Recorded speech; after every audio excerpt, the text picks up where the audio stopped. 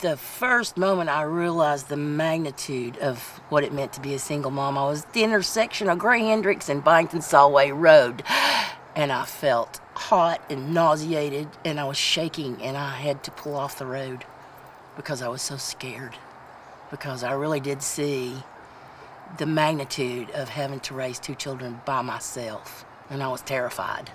Your goal is to get to a point where your children are successful contributing adults, and for me that did not happen until we went through the Restoration House and Courtney graduated from the Restoration House. That too was a very difficult time for both of us. We didn't have a relationship that was successful until she got through the program. I believe that if the Restoration House existed and been a part of my life, I probably wouldn't be a single mom. I agree. I probably wouldn't be a single mom. It's the truth. When I found out I was going to be a single mom, it was the worst day of my life, without a doubt. Financially, how was I going to do it? I mean, I work at the mall, and, you know, I make $12 an hour. That's fine for a single person, but with a whole nother human that you have to take care of, how are you going to do that? People don't realize that a lot of single moms go to bed at night wondering if they're going to be able to sleep in the same spot the next day, or if their child is even going to be with them the next day, because who knows what's going to happen. I mean, I didn't feel like I had anybody, and it was just, specifically, I can remember him teething, and there was a night, and I could not get him to calm down, and I was like, I cannot do this. I cannot do this. He's going to be crying. Like, in my mind at that moment, he's going to be crying forever for like 4 more years. He's just going to be crying.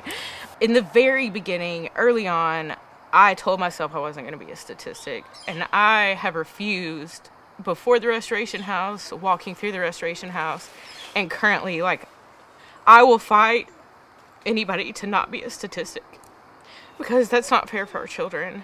So if the Restoration House was never in my life, I would probably be another statistic. I would probably still be on food stamps. I would probably be in government housing, and I probably would not be sitting here today. Well, I mean, I guaranteed I wouldn't be sitting here today next to my mom, because we probably wouldn't even be talking. I wouldn't have a degree. I wouldn't have a degree because I was terrified. There's people that pushed me and told me, hey, you are smart enough. You can go to school. You can graduate. I wouldn't be able to have a relationship with God that I have now. Then you realize, like, it's really going to be okay, because he proves to you that it's going to be okay over and over. Okay, these are the 5 things that a single mom needs, priorities that a single mom needs to be successful. Financial, education, community, healthy relationships, a good church family, and no handouts. Yeah! Yeah, we did it. We found it out.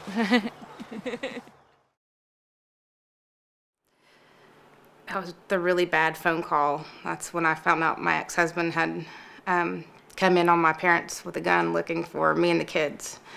I had no clue that this had gone on, and it had been weeks. And I didn't know if he was coming to get us. And so I spent about 8 or 9 years after he got out of jail hiding. As I was raising my kids over the last 18 years, didn't realize all the things that were going to come into play. I have a child with a gluten allergy, and it comes between paying the rent or organic, gluten-free foods. I had little education, a year and a half of college, and had no idea how to get back into college with student loans. And then figuring out, how am I going to get a place on my own? Going to the grocery store and using the government assistance of WIC. I ended up dropping that because it was so embarrassing, and you come to the register and, you know, there might be one person behind you, but the person at the register is trying to read through each thing that you can get. Them ringing everything up, and by the time they're done, there's 10 people behind you, and all eyes are on you. Person at the register is mad because they have to do it. They don't understand why you're there. So you have people that get angry. You have people that get mad. They say nasty things. And you want to turn around and scream at them, you know. my husband tried to kill me. I didn't plan on doing this by myself. Then you have some people that just feel sorry for you and give you those sorry looks. But the amount of anxiety you feel when you're doing something like that, your face is red, you're apologizing, and you're shaking and you're scared. Now that I've been through everything, gone to school, and been out on my own, and I don't have any government assistance, it's like you want everybody to see. Before you didn't want anybody to see, but now when you check out of the register and you're using cash, there's no better feeling than coming home, putting your groceries away. One of the pieces missing for me was education.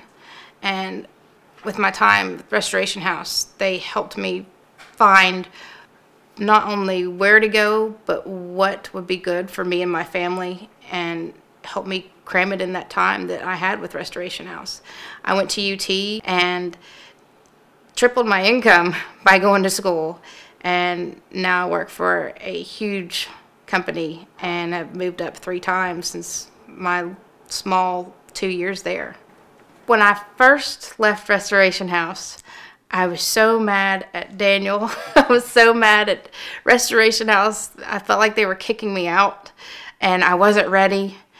And I had, just a few months of subsidized housing that I was living in. And Daniel explained that to me in Restoration House of why he was having us pay rent.